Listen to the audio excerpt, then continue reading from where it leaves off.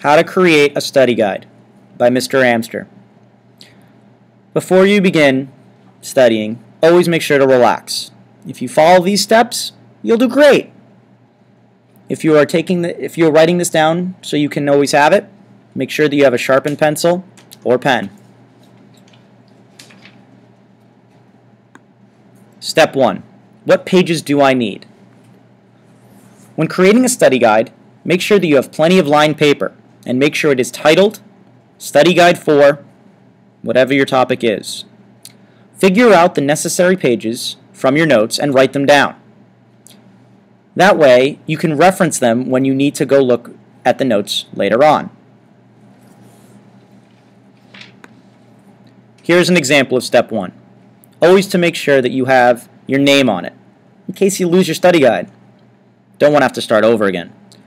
Here's your title, study guide, and let's say we're studying Egypt, and the necessary pages for this unit, pages 70 to 86.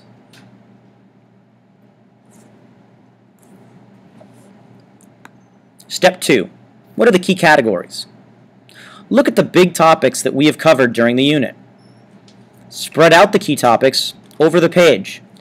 There should be no more than 2 to 4 big topics per page. And that is on front and then 2 to 4 on the back, depending on your writing. Make sure you leave plenty of room to write in key terms and short definitions. Here's an example of how this might look. We have geography, daily life and trading, pharaohs, pyramids, timeline, religion, writing and art, and mummification.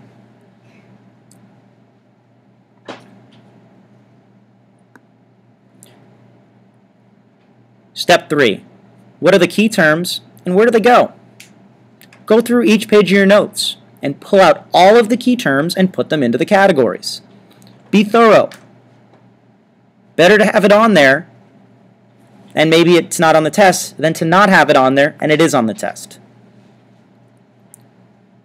If it's in your notes, it's always fair game.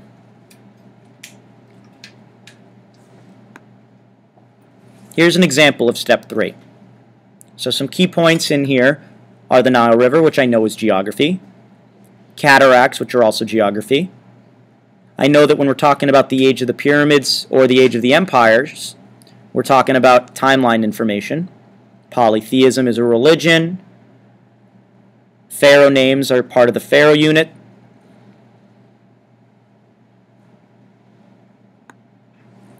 Step 4. What if I don't know? For all information that you are unsure about its category, just put it under I don't know or unknown. But then you need to seek out a peer or two, at least two, and find out where it should go. Check and double check. If you have two separate things, two separate answers, ask a third person, a fourth. Here's an example of step 4. So we have Khufu and we have embalming. Not really sure where it is, but I asked a classmate and he said embalming was part of mummification. So I'm going to put it under there.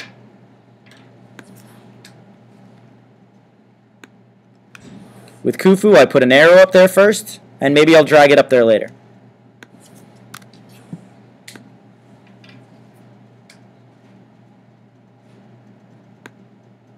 Step 5. Know, think I know, and don't know. These are 3 categories that you can identify on your notes. What do I know? Go through all of your terms. Okay, you've written them all down. If you know what it is, leave it blank for right now. What I somewhat know, what I think I know here, give that an underline. Maybe that's something you need to go over again. And what I don't know, what I need to study, that should be highlighted. Emphasize it. Get to know what you need to, know what you don't know, and be honest with yourself. You're not cheating anybody but yourself if you're just skipping over things you don't know. Also part of this is figure out how you want to study. What technique is best for you? A very good one is to make flashcards by hand. That always works the best for me. Maybe you have a good friend that you always study with. Quiz them. Go back and forth. Keep asking questions. And make sure, though, the answers are correct. Another one you may be unfamiliar with is called two-column study guides. You write out the key terms on one side, and on the same part on the other side, you write out the answer. It's sort of another way to make a flashcard, and it's very effective. You can also go check out videos about the topic and learn more. Here's an example of how this might look. So you know what? I know a little bit about the Nile River. I know it. I got it. There's the blue and the white. One's rough, one's calm. I got it. It goes south to north. Piece of cake. I know it. So I'll leave it blank. And maybe I'll put a K next to it. I know it. Cataracts, I get a little confused on them. Where are they? You know, what town they may be starting in. I'm not sure. I can't remember. I know it begins with an A. I think I know. So I'm going to underline it. But social structure, I get confused. I know the first two, pharaohs, nobles, but I don't remember the rest. I'm gonna make sure that it's highlighted, and since it's on a computer, I'll make it bold. And I'll also label it, don't know. So I know that's something I really want to study. Again, whenever you're studying, relax. Please make sure that you take good notes and that you use the notes. Take advantage of them. I hope this little video helps you out, and best of luck with your studying. The end.